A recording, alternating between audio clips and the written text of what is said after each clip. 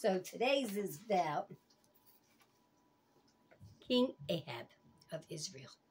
All right, what happened to King Ahab at Ramoth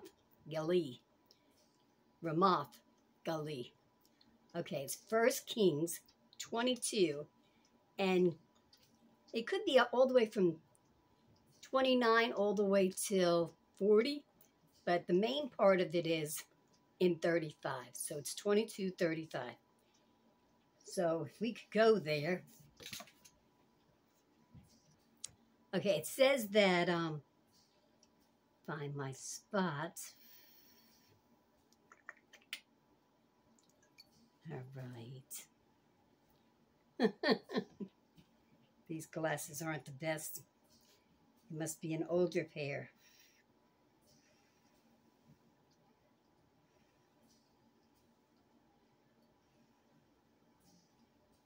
Oh, this is silly.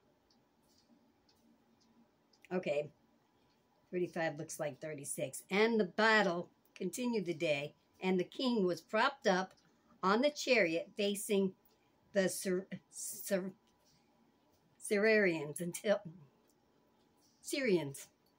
until the evening, and he died. And the blood of the wounds flowed into the bottom of the chariot. What happened was, the way I understand it is, King Jehoshaphat and King Ahab was going to go to battle. And it started out, I think, being all Ahab's idea. And he wanted him to switch outfits. He wanted the King Jehoshaphat to put on his king's attire. And then he hid inside the armor. And then when they went into battle, the people all went after the one king. But then he yelled out, and they knew it wasn't him. So then they turned around and they went after the other way. But somebody had shot an arrow in the air, and it just happened to land right in the king. Ahab's armor. He had this shield of armor on. And it went into a section, and it made him bleed out. Okay.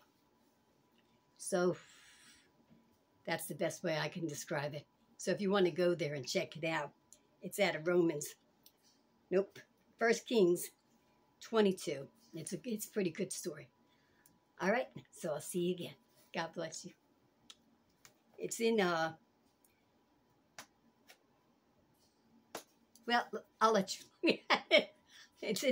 I got 35 here, but then the other part has, okay, I see it. It's 30 feet. 29 through 40, okay? 1 Kings 22, 29 through 40. All right, okay. God bless you. Bye for now.